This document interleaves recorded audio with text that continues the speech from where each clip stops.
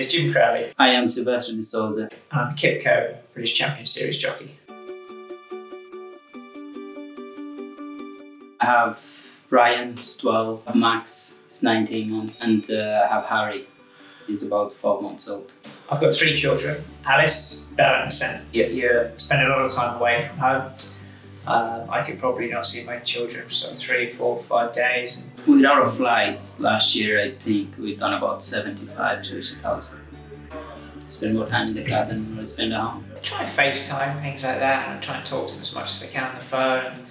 And then when I am at home, you know, I'll try and do the school runs and things like that. Well, I think, like anything, you've got to try and muck in and help as best you can. Obviously, your partner's she's going to have to do the bulk of the work, and I think it's important you try your best to help and not just go racing every day and leave it to them, which I probably did with my first one. When we have a little time together, we're trying to enjoy as much as we can. And you know, it was great to win the Jockey's Championship, and it was a huge ambition for me to do it, and to be able to have my children there and watch me lift the trophy was fantastic.